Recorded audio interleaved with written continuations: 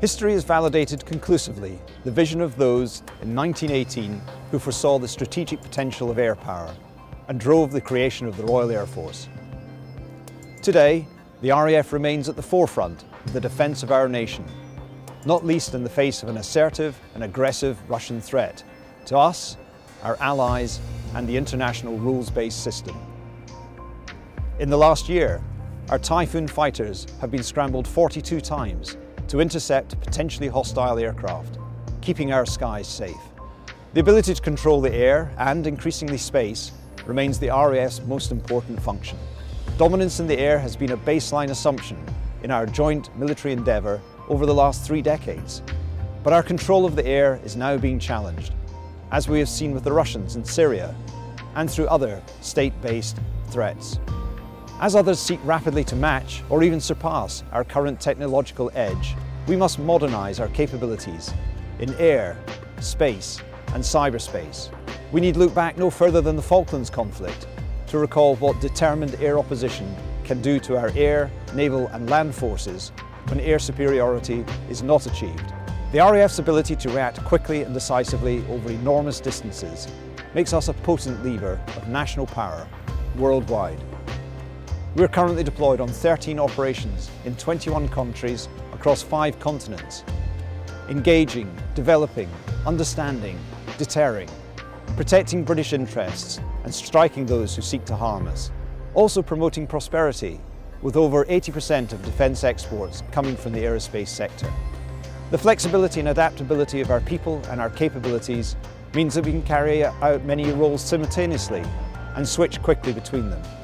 As we did last autumn, when within 24 hours we delivered life-saving relief in the wake of Hurricane Irma. Biggest military deployment, Sam, that we've seen since Libya. You've now got 1,000 troops in the area. Whilst at the same time helping destroy Daesh during the Battle of Mosul. The RAF is busier than it's been for generations, and the fight against Daesh is our most sustained, high-intensity operation since the Second World War. Even when that fight is won, our commitment to a volatile region will endure. After all, our Tornado force has been continuously deployed overseas on live operations for the last 28 years. To deal with all these challenges, the RAF needs to grow the next generation Air Force, such as with our new P-8 Poseidon maritime patrol aircraft, additional Typhoon squadrons, and aircraft like the F-35 Lightning. We need the resources, money and people to make all this happen, while still driving modernisation and efficiency. The RAF will respond to the challenge. We've always been a thinking, modern, forward-looking service, eager and able to adapt and innovate. We will continue working very closely with the Royal Navy and the Army, the services from which we were formed a century ago.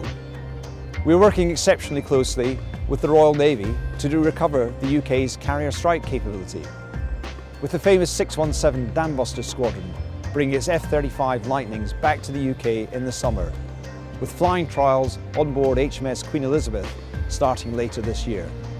RAF 100 gives us a unique opportunity to commemorate our past and celebrate our successes today. But it offers much more than that. We can use RAF 100 to inspire young people and to connect with all parts of British society, for we have a great story to tell. Lord Trenchard, the first Chief of the Air Staff, said, "We open widely and to all." That principle of on merit alone continues to be our very essence today, and we successfully recruit outstanding men and women with high aspiration and great potential. So we aim through RAF 100 to reach out to up to 2 million young people, inspiring them through our example and a series of educational programs, apprenticeships and scholarships, especially in STEM subjects. Inspiring them towards technology and innovation, not just in the RAF, but across the UK. The superb men and women who serve today are the proud inheritors of the legacy of our first 100 years. We now look forward with pride and confidence to inspiring the generations who will take us through our next 100 years.